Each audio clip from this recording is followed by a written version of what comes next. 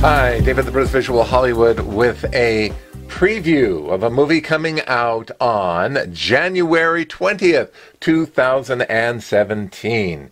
The first trailer was just released, and so it's all over the internet, and you should take a look at it if you haven't seen it. It's really interesting.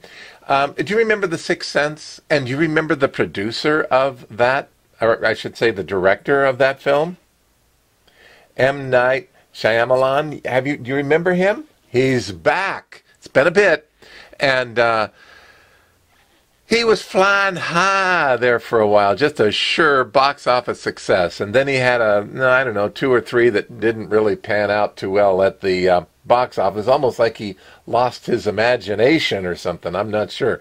I don't know. Anyway, he's back, and this time he's got an interesting premise. He has a group of girls that get kidnapped and held hostage by a man with multiple personalities.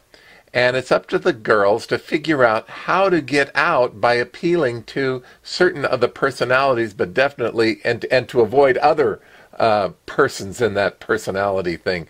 Real interesting film. So it's going to be kind of a mix of creepy and, well, thrilling.